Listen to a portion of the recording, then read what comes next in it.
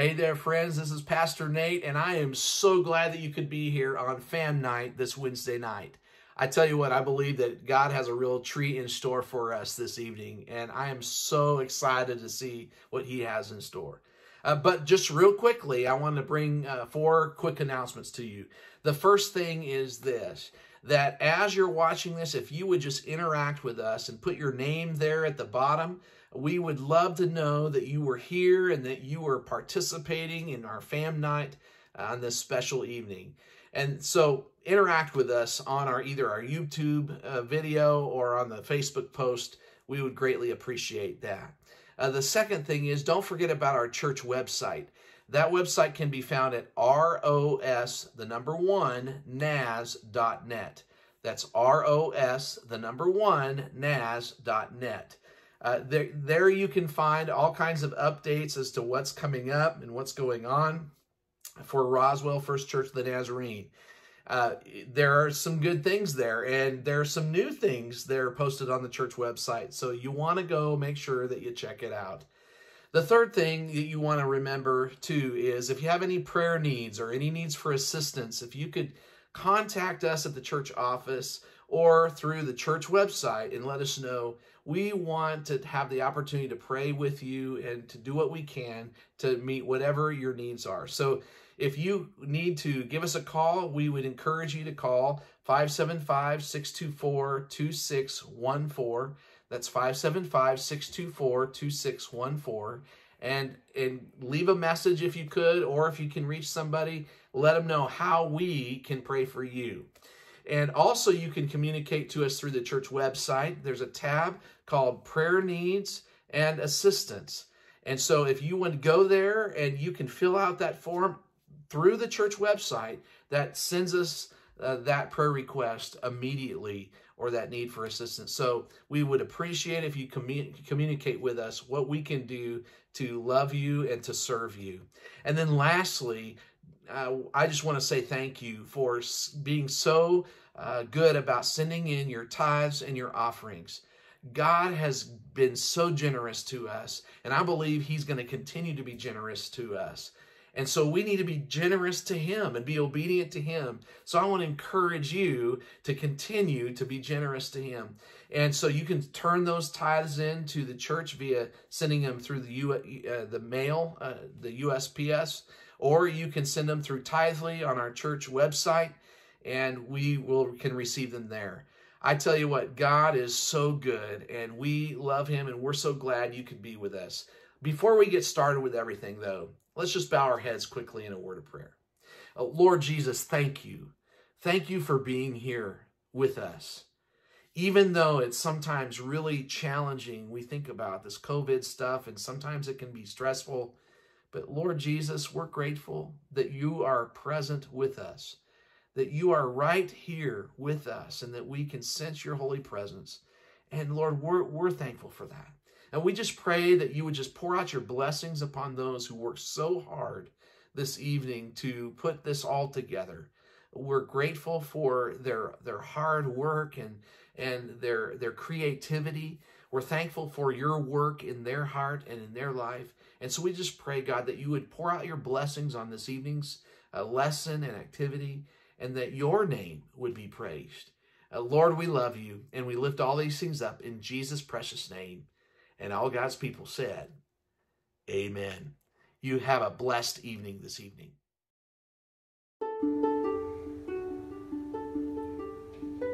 Hi, it's Pastor Janice. I have some really surprising puzzles for you today. Let's see how smart you can be. Hope you have a good time doing them. Bye.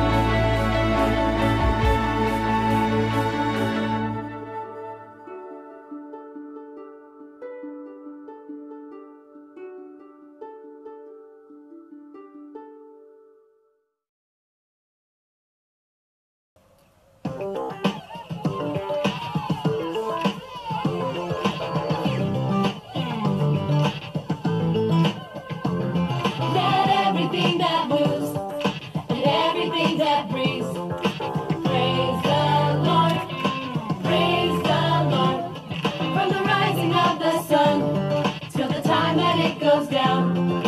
Praise the Lord, praise the Lord. Everybody let's praise the Lord. Come on, let's praise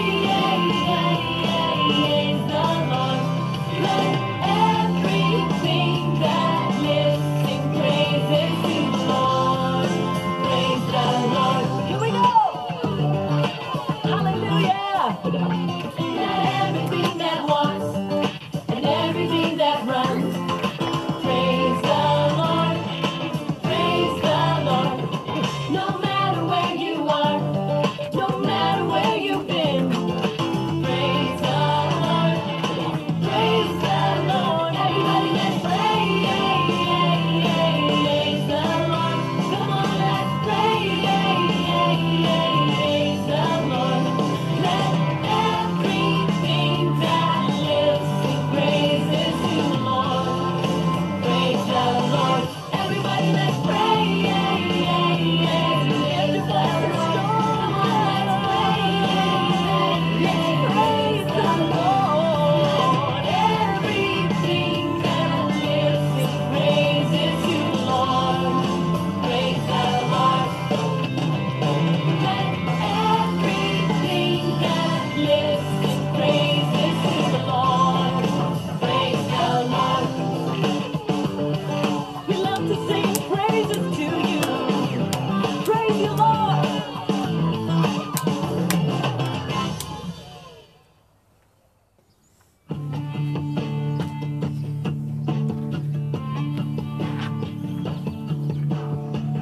Our God is an awesome God.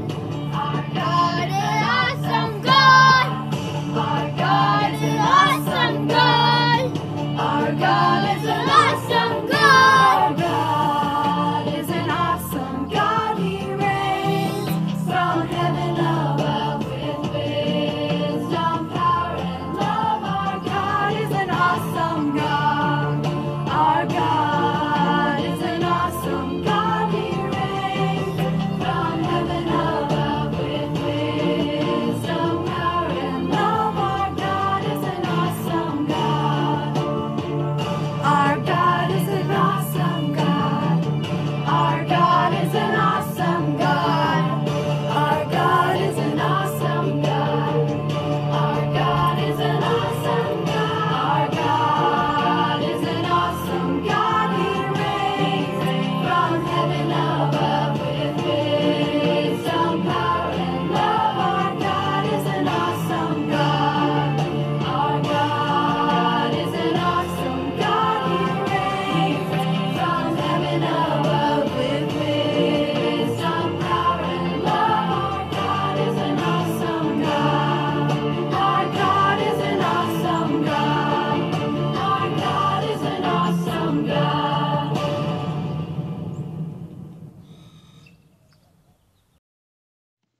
Hi, I was asked to do a testimony, so here goes. It started in April 23rd, 1952, in a very small house on Vineyard Road in Midway, New Mexico. My mother was rushed to St. Mary's Hospital, which is now the county building, here in Roswell, New Mexico. God was going to bless me with life. I was raised in that small house until the age of about 3 or 4, when my family loaded up a 49 Ford pickup and we set off for Wilmington, California with 5 of us in the cab. We later moved to Santa Ana, California. During this time, I kind of got in trouble and took some cigarettes to the school and was smoking them behind one of the classrooms. This was in elementary school. This is one of 2 times that I got in trouble for smoking on school grounds. The second time was when I was caught smoking in junior high. I was walking across the senior high parking lot, and I was caught with a cigarette in my hand. Our family started attending the Greenville Country Church, I remember, in Santa Ana, and there we met the Dady family. Estella Dady Harris was my Sunday school teacher, and she was my first introduction to Jesus Christ. I graduated from Santa Ana Valley High School in June of 1970. In October of 1970, I was inducted into the United States Navy and was sent to RTC NTC San Diego for basic training. I kind of followed my dad's lead while in the Navy, and I would head off towards the enlisted men's club or into a local bar and kind of leave Jesus behind. Well, Jesus had different thoughts for me and different plans. He would lead me to places like the Christian Servicemen Center in Subic Bay, the Philippines, or he'd lead me to a Bible study in Manila. Being an aviation storekeeper, supply person, I didn't have a lot of time to go to church or to chapel. So when I finished out my career in the Navy, I prayed and told God that I would keep the Sabbath, keep it holy, and not work another Sunday ever again. I went to Skagit Valley College and earned my technical arts degree in automotive technology, and I later went to work for the auto hobby shop on base at Whidbey Island Naval Air Station.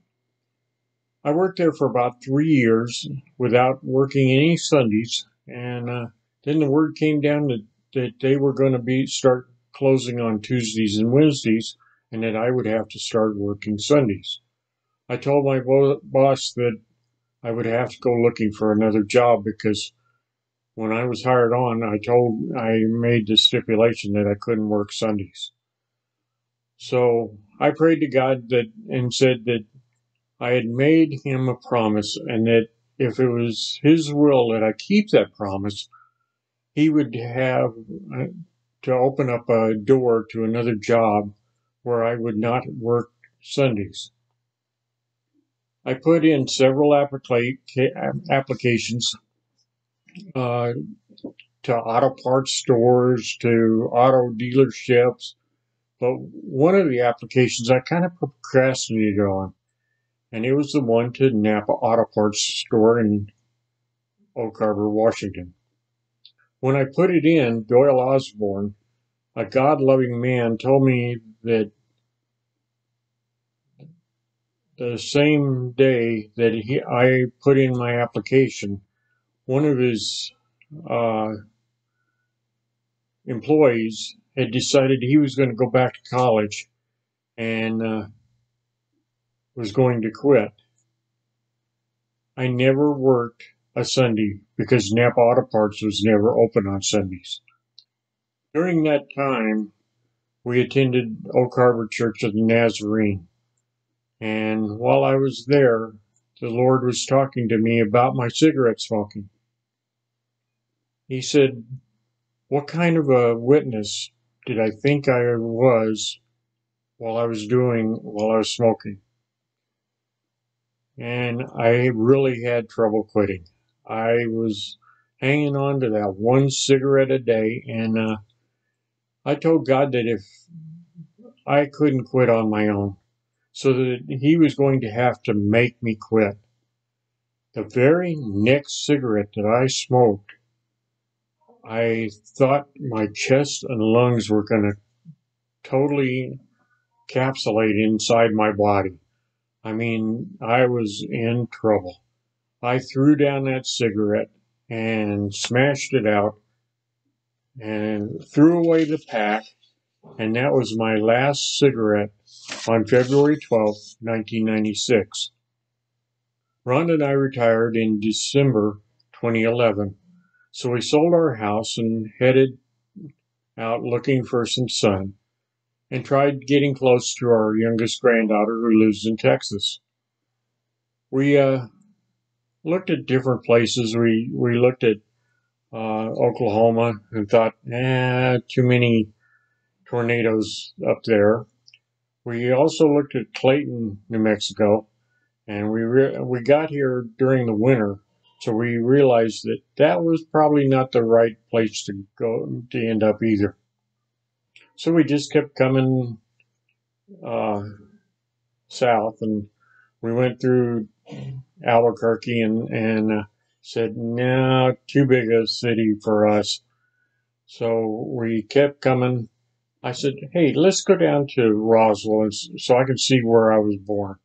So we came down to Roswell, and we were just kind of hanging out here for a little bit. We were staying at the Trailer Village RV Park, and then we had to move out of there, and we moved to Town and Country RV Park. So we found a house while we was here. We kind of went looking at what kind of houses they had. We found a house here in the Enchanted Hills and started attending Roswell First Church. I know that God is still working on me. I'm not where He wants me yet, but I'm not the same person who walked into the door of Roswell First almost 6 years ago either. I just praise Him for what He's doing in my life, and I praise Him for the work that I get to do around the church, and I just love Him, and I just praise Him for even how He's working with us during this time of having to stay inside and stay home. It's okay because I've had more time to really think about Him and looking more towards Him. So I just praise Him and thank Him, and that's the end of my testimony.